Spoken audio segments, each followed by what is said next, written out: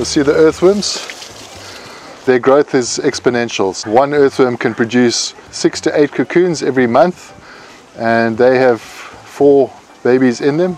Yeah, 1 earthworm a day is being produced by an earthworm. Ces vers s'activent pour la bonne cause. Ils fabriquent un engrais biologique de haute qualité.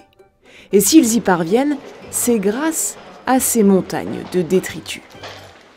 Ici, au Cap, en Afrique du Sud, les déchets ménagers sont un véritable défi.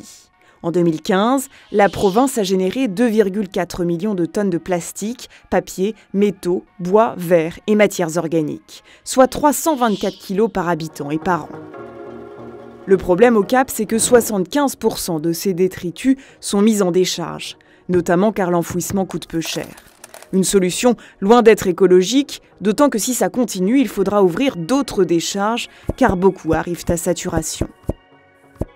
Une solution aussi qui passe à côté d'opportunités économiques, car ces déchets pourraient servir aux populations. C'est ce qu'on appelle l'économie circulaire.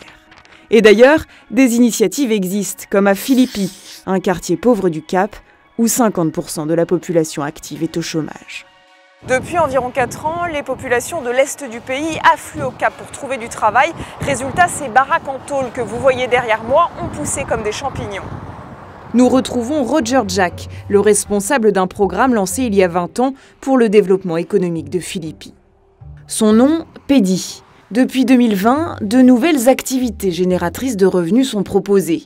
La formation à l'agriculture bio sur cette zone, la vente de fruits et légumes ici, et la production de compost juste là. Et si Roger Jack est aux manettes, ce n'est pas par hasard. Il a été formé à l'horticulture biologique et souhaite convertir les agriculteurs de la zone au bio. Pour ça, il a choisi de leur fournir un bon engrais à un prix accessible, et cet engrais est produit grâce aux déchets collectés dans la ville. This is the waste receiving area. This is waste that's been brought in from restaurants. So this is chipped timber, and we also use chipped garden waste. Chaque jour, le site collecte puis traite 10 tonnes de déchets. Parmi les fournisseurs, 2 grosses compagnies de levée de détritus, mais aussi des petits collecteurs. This is the food waste that we have collected from the townships in Lotus Park. It's near Guguletu. We collect from house to house. Ensuite, c'est cette grande machine qui prend le relais. Elle reçoit absolument tous les déchets organiques, même la viande, la pâtisserie ou les produits laitiers habituellement difficilement compostables. This is a hot composting process. The temperature here goes to between 55 and 70 degrees. It not only speeds up the process, but it also kills the pathogens. So you can get disease-causing organisms like Salmonella or E. coli. We're blowing air through the bottom, and it's also mixing. And by doing that, we're able to do, in a matter of a week, what would take us almost 3 months to do on a composting slab. Ce tas, inodorant car passé par un biofiltre, va patienter 1 à 2 semaines avant d'être offert en repas à de précieux contributeurs, ces petits vers que vous avez entrevus tout à l'heure. En fait, ici, l'essentiel du travail est fait par des vers qui sont dans des sortes de hamacs et qui vont transformer les déchets alimentaires, mais aussi les déchets issus du jardinage, en un compost très prisé. In the guts of each earthworm, there are billions of beneficial microbes. They help us with things like pest and disease control. Earthworm compost also protects plants from fungal attack, fungi and bacteria that attack the roots of plants. Ici, rien ne se perd, tout se transforme donc. Et en produisant le lombricompost, les vers extraient un liquide très précieux pour Roger Jack. This is more still fresh earthworm liquid coming from the earthworms, but it is filled with all of the nutrients, and it's filled with the beneficial bacteria that the earthworms are producing. Ce liquide sera donc reversé sur un compost de moins bonne qualité pour l'enrichir, mais aussi sur les cultures produites sur le site. Voilà, vous avez ici un plant de basilic qui pousse grâce à l'engrais qui a été produit à quelques mètres. Récapitulons.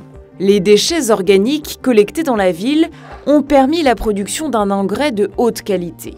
Cet engrais est ensuite vendu à des pépinières, des fabricants de terreaux ou à des agriculteurs de la région, pour produire des fruits et légumes.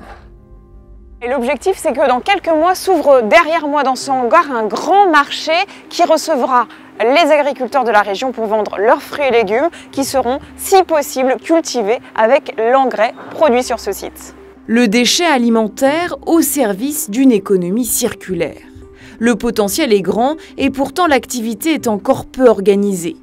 Une ONG a estimé la valeur marchande de la production de compost à partir de ces déchets. Ce serait entre 76 et 315 millions de randes, soit 4 et 18 millions d'euros. Un cycle vertueux que la ville devrait encourager, selon Roger Jack. One of the problems with waste is that to collect just organic waste, to separate and collect organic waste, has quite a large cost to it.